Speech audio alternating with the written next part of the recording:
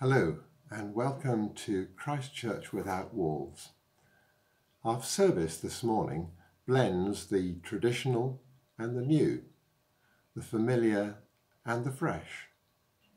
And it's the fresh that we begin with, a London Gospel Choir Pentecost song written recently for all in Wandsworth Prison. Let's listen.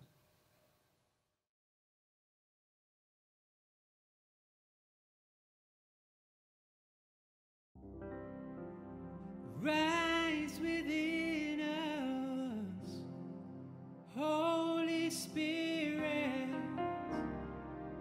Rise with healing, healing in your wings.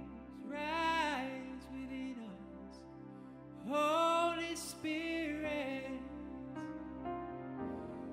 We're ready, ready, we're ready for you. Rise within us, Holy Spirit. Holy Spirit. We're ready, we're ready, we're ready, we're ready for you. There came from heaven a violent wind and tongues of fire, which rested on the heads of the apostles. Filled with the Holy Spirit, they began to speak in different languages. Rise within us, Holy Spirit. We're ready, we're ready, we're ready for you. Rise with power, Holy Spirit. We're waiting, for you. There were devout men in Jerusalem from every nation, and each was amazed to hear his own language. Others scoffed, saying, "They have been drinking too much wine." Rise with healing, Holy Spirit. We're calling, we're calling, we're calling on you. These men are not drunk, cried Peter. Remember the prophet. I shall pour out my spirit on all humanity. Who will prophesy, see visions, dream dreams? Show your glory, Holy Spirit. We're longing, we're longing, we're longing for you. Show your glory, Holy Spirit. We're longing, we're longing, we're longing for you. You saw the miracles of God work through Jesus, yet you had him crucified, but God raised him to life. You can be certain that this Jesus is Lord and Christ. Filled with remorse, they asked, "What are we to do, brothers?" Repent, Peter answered, and be baptized, and you too will be given the Holy Spirit.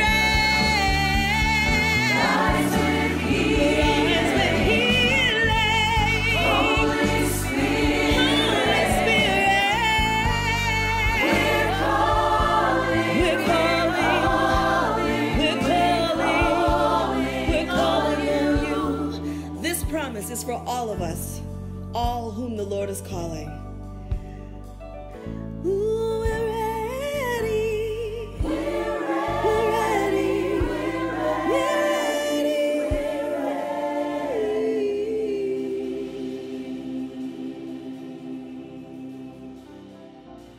and everyone was filled with awe. The apostles worked many signs and miracles, and all who shared the faith owned everything in common. They sold their possessions and shared everything among themselves. Each day they went to the temple, but met at home to break bread and praise God. And day by day the Lord added to their number those who were being saved.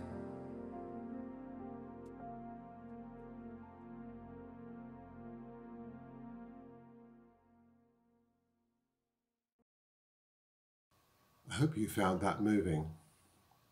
From looking back with the Gospel choir to the coming of the Holy Spirit, today we celebrate Trinity Sunday, God as three in one, Father, Son, and Holy Spirit.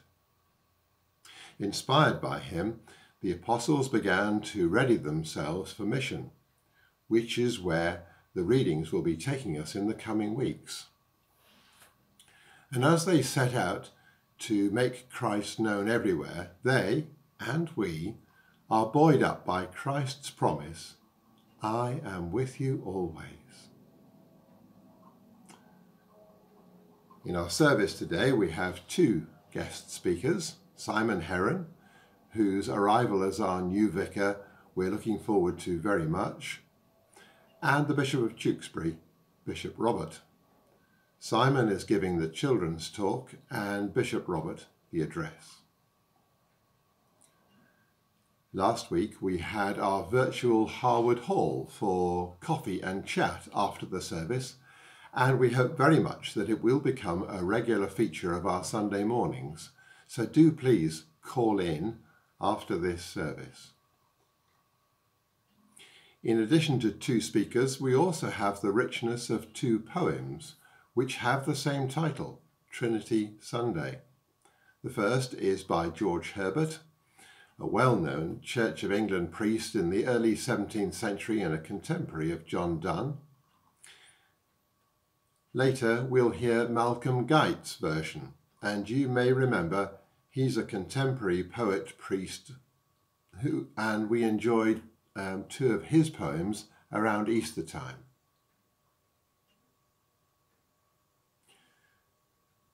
As we come to our time of confession, here then is George Herbert's poem. So let us pray with one heart and mind. Lord, who hast formed me out of mud, and hast redeemed me through thy blood, and sanctified me to do good, purge all my sins done heretofore, for I confess my heavy score, and I will strive to sin no more. Enrich my heart, mouth, hands in me, with faith, with hope, with charity, that I may run, rise, rest with thee. Most merciful God, Father of our Lord Jesus Christ, we confess that we have sinned in thought, word, and deed. We have not loved you with our whole heart.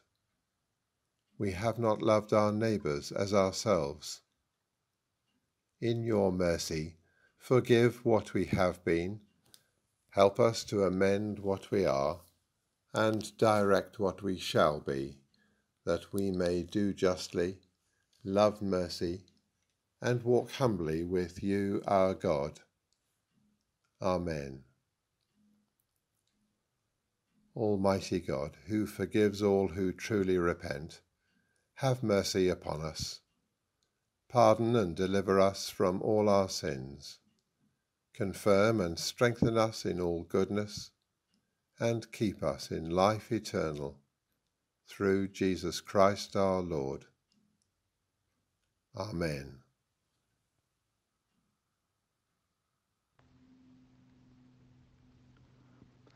Then the 11 disciples went to Galilee, to the mountain where Jesus had told them to go. When they saw him, they worshipped him, but some doubted. Then Jesus came to them and said, "All authority in heaven and on earth has been given to me. Therefore, go and make disciples of all nations, baptizing them in the name of the Father and of the Son and of the Holy Spirit, and teaching them to obey everything I have commanded you. And surely I am with you always, to the very end of the age." This is the word of the Lord. Thanks be to God.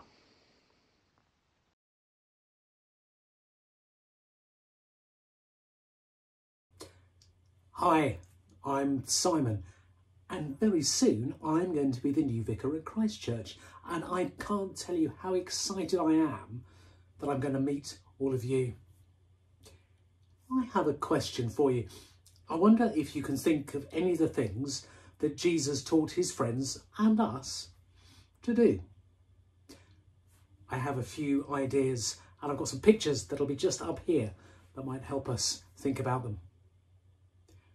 There was one time when Jesus was with his friends and they asked him how they should pray.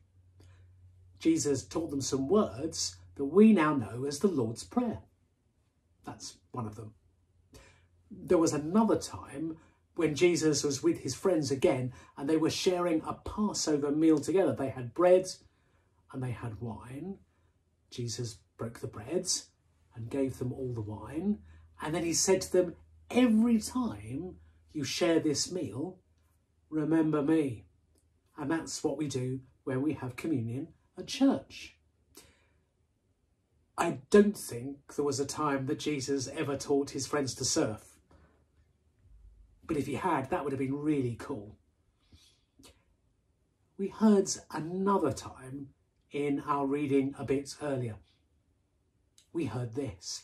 "Go and make disciples," says Jesus, "of all nations, baptizing them in the name of the Father and of the Son and of the Holy Spirit, and teaching them to obey everything I have commanded you." That first bit that Jesus said, make disciples. Well, what is a disciple? Well, firstly, a disciple is someone who follows Jesus. One of the important things about following Jesus is that it's not static, it's not stationary, it's not still. It moves. We don't just decide that Jesus is a good thing and decide to follow him and then stop. Following means keeping on moving and following, journeying with Jesus. So being a disciple means following Jesus. It also means learning about him as well. Christians believe that Jesus died for us, he rose from the dead, and that God forgives us for all the things we've done wrong when we ask him. We also believe that he's prepared a place for us in heaven, and we can find out all about that in our Bibles. There is so much to find out about Jesus. No one knows everything there is to know about him. So all of us disciples are learners as well. So disciples are followers and learners. They are also worshippers of God. And worshipping is something we often do when we meet together. Even when we're meeting together like this. We sing some songs, we pray, we worship. So disciples are followers and learners and worshippers. And fourthly, disciples are witnesses. A witness is someone who has seen something or knows something and can tell someone else all about it. Jesus wanted us to be witnesses, to be people who told others about him. We find out more about him for ourselves and tell our friends and family the same things about how good God is, about how much he loves us, about him wanting us to love him and trust him and put our lives into his hands as well. I think all of those things about being a disciple are really exciting. Being a follower, being a learner, being a worshipper, being a witness. Jesus wants us to make new disciples for him, and that's how his church grows. One person tells someone else, they tell someone else, and so on and so on. I wonder if this week you could think of a way you could tell someone else about Jesus and help to make some new disciples for him. Holy God, faithful and unchanging, enlarge our minds with the knowledge of your truth and draw us more deeply into the mystery of your love, that we may truly worship you, Father, Son, and Holy Spirit, one God, now and forever. Amen. Finally, brothers and sisters, rejoice. Strive for full restoration. Encourage one another. Be of one mind. Live in peace. And the God of love and peace will be with you. Greet one another with a holy kiss. All God's people here send their greetings. May the grace of the Lord Jesus Christ, and the love of God, and the fellowship of the Holy Spirit be with you all. This is the word of the Lord. Thanks be to God. May I speak in the name of the living God, Father, Son, and Holy Spirit. Amen. The very first church of which I was vicar back in about 1993 was All Saints Bellas Park. All Saints Bellas Park is in Thurrock. If you've ever driven round the M25, it's that bit just north of the Dartford Bridge. It was a large county council overspill housing estate. Initially, it had been built with lots of prefabs. People resettled out of the East End after the war, and gradually it had been developed further. The church itself had been built in the 1950s. I loved it, but let's just say it didn't have the architectural elegance to get it anywhere near the 1,000 best churches in the United Kingdom. It was quite functional, really, with lots of very plain glass in it. And then one year, one of the former incumbents, who I think must have come into some money, gave us a donation to put in a stained glass window.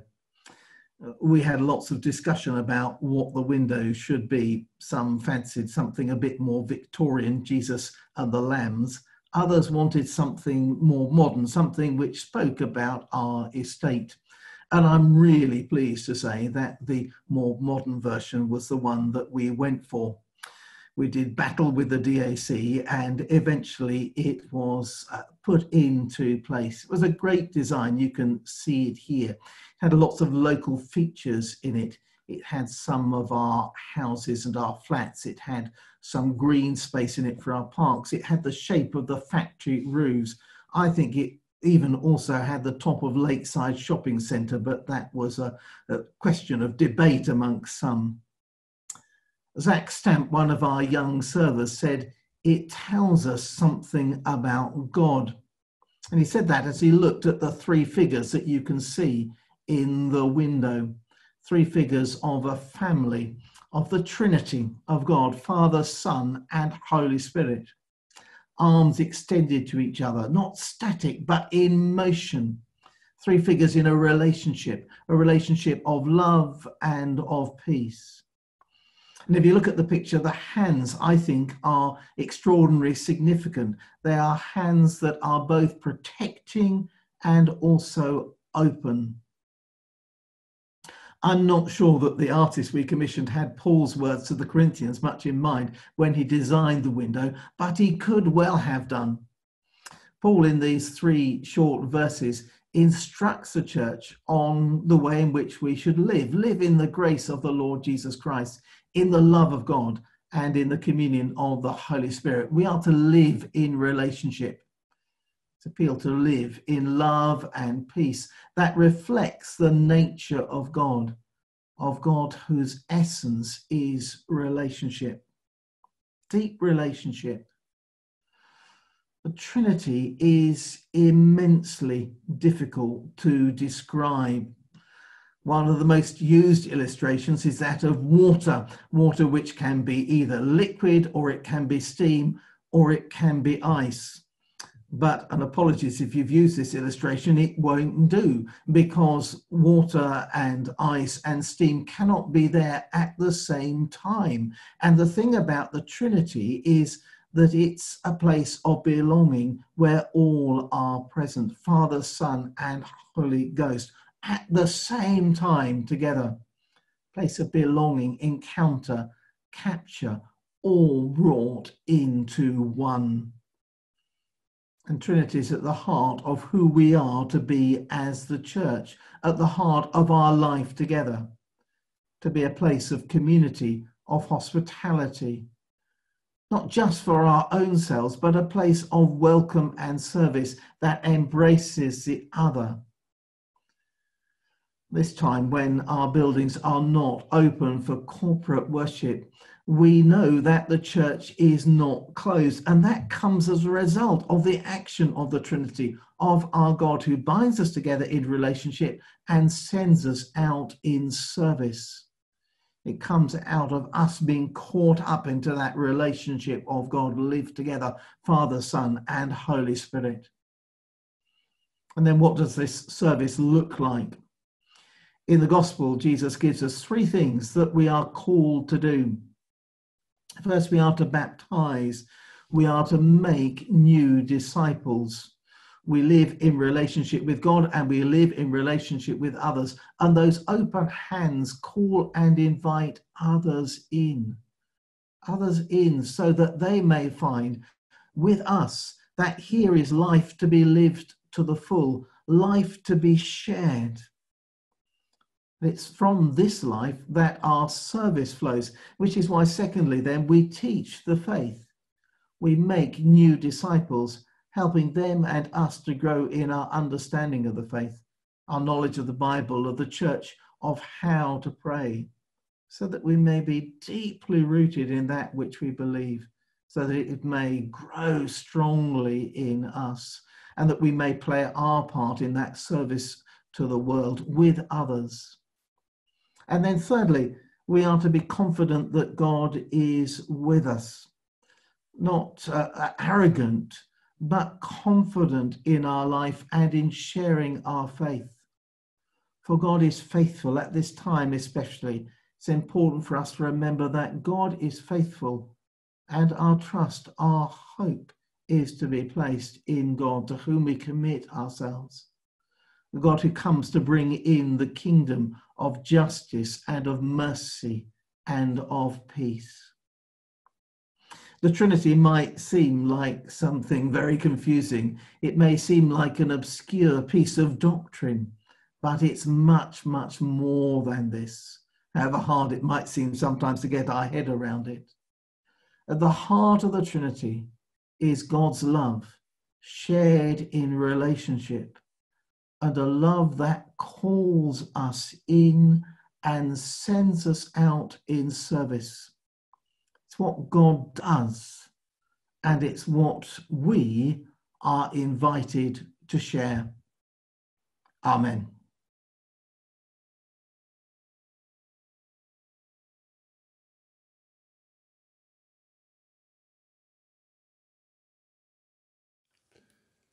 In the beginning, not in time or space, but in the quick before both space and time, in life, in love, in co-inherent grace, in 3 in 1 and 1 in 3, in rhyme, in music, in the whole creation story, in his own image, his imagination, the triune poet makes us for his glory, and makes us each the other's inspiration.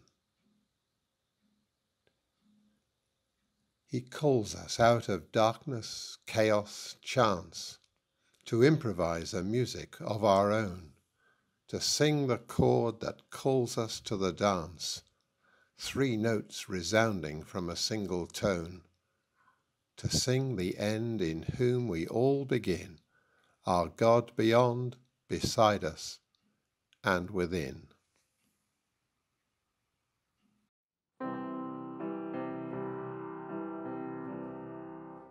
Christ be in my waking as the sun is rising, in my day of working with my every hour. Christ be in my resting as the day is ending, coming and refreshing, watching through the night. Christ be in my thinking and my understanding, guarding me from evil, walking in the light. Christ be in my speaking, every word a blessing, pure and not deceiving, grace to all who hear. Jesus, this is my devotion, all my life to know you, every day to walk with you. Savior, you're my deepest longing, you're the one I live for. Teach me, Lord, to walk with you.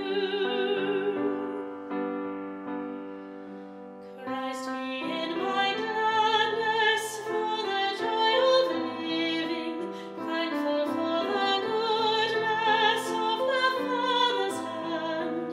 Christ be in my sorrow, in my day of darkness, knowing that I follow in the steps he trod. Jesus, this is my devotion, all my life to know you, every day to walk with you. Savior, you're my deepest longing, you're the one I live for. Teach me, Lord, to walk with you. Christ, when hope is faded, nothing left to cling to, every pleasure jaded, every well is dry.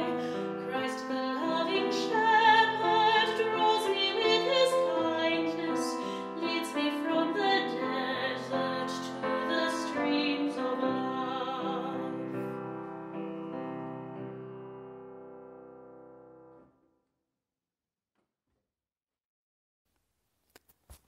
On this Trinity Sunday, we pray to you, Father, Son, and Spirit. You are God the Creator, giving us richly all things to enjoy. You are Christ, the Saviour of the world, made flesh to suffer with us. You are the Spirit of truth and love, the flame of hope dwelling within us. You are one God, the eternal Trinity. Be near to us, the people formed in your image, and close to the world which your love has brought to life. Lord, in your mercy, hear our prayer. We pray for all nations and peoples of the world, thinking especially of those suffering from injustice and prejudice. We pray for our brothers and sisters, mistreated due to the colour of their skin. When the scale of this injustice seeks to overwhelm us, we ask that your Spirit will be the encouragement we need to speak out against it. Lord, in your mercy, hear our prayer. We pray for our government to make the right decisions to bring us through this coronavirus crisis. We pray for NHS workers who are working so hard to save lives and for scientists who are trying to find a vaccine. Lord, in your mercy, hear our prayer. We thank you that some children were able to go back to school this week. We pray that they will be safe and that they will make the most of this opportunity. Lord, in your mercy, hear our prayer. We pray for all the children who are still at home, longing to see their friends again. Help them to have patience and to do their best to learn at home. Lord, in your mercy, hear our prayer. We thank you that some people have been able to meet up with their family again. We pray for all those who are still isolated and lonely. May your peace be with them. Lord, in your mercy, hear our prayer. We finish by saying together the Lord's Prayer. Our Father in heaven, hallowed be your name.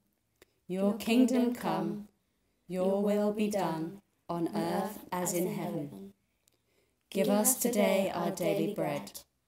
Forgive us our sins, as we forgive those who sin against us. Lead us not into temptation, but deliver us from evil. For the kingdom, the power, and the glory are yours, now and forever. Amen. A liturgy for those consumed by media.